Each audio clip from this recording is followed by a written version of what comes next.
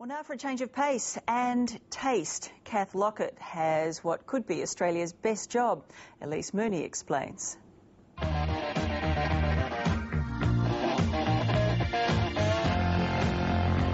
have the best job in the world. Everyone's a winner, baby, that's the truth. Kath Lockett's a winner, baby. She gets paid to eat chocolate. Somebody has to do it, and I'm prepared to take that bullet, you know, for the rest of the country. I'll do it. In her case, a chocky bullet.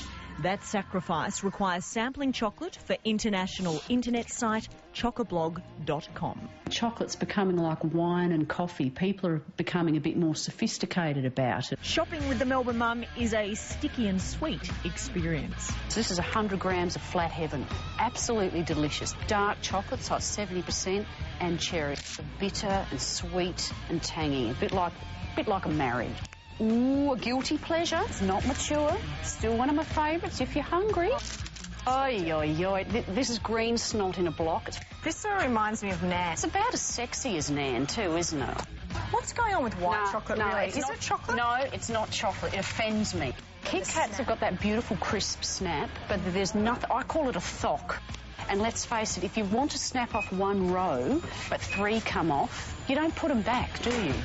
If you brought home a packet of those, you're in. It is very difficult to eat. But, you know, I've somehow soldiered on. Somehow I've managed to find the strength to get through one of these bad boys in one sitting.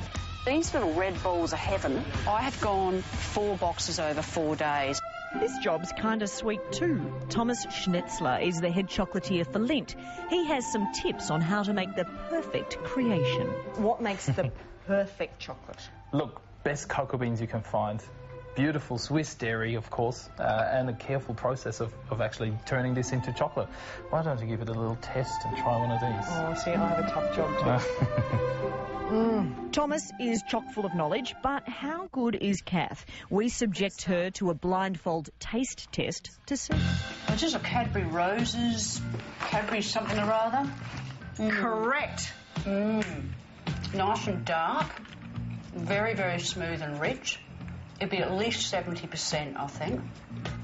I reckon this is Lindt 70%.